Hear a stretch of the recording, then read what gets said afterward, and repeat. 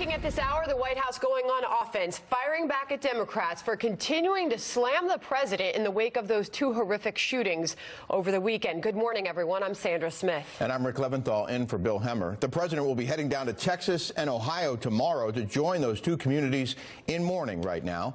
But 2020 Democrats refusing to back down from their attack, saying the president has not done enough on gun control, suggesting his rhetoric is to blame. Kellyanne Conway firing back, saying whatever the president does, it will never be enough for Democrats.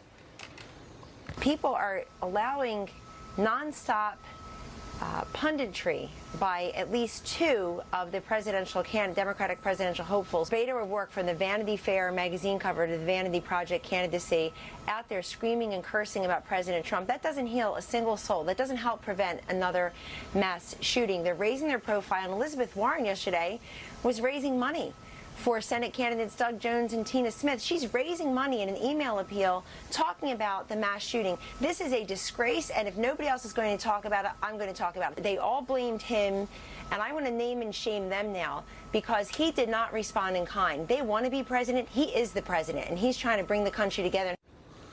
Rich Edson is live at the White House where the administration is battling back against critics. Rich? Hey, good morning, Rick. And the White House wants Congress to return. Democrats say Republicans should work with them on gun control legislation that's already passed the House. Earlier this week, the president promised to give law enforcement whatever they needed to address domestic terrorism. He also tweeted that Congress should pass strong background checks and then suggested they marry that with any gun legislation and immigration reform. The White House criticized Democrats and said Congress should scrap at least some of its summer break.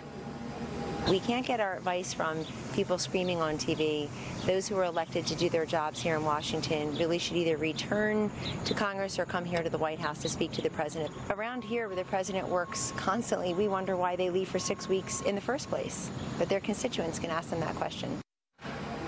Congressional Democrats are throwing this one back at the Republican-controlled Senate, urging Majority Leader Mitch McConnell to bring up a bill the House passed in February to expand background checks.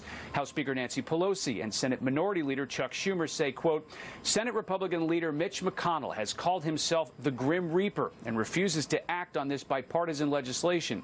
It is incumbent upon the Senate to come back into session to pass this legislation immediately.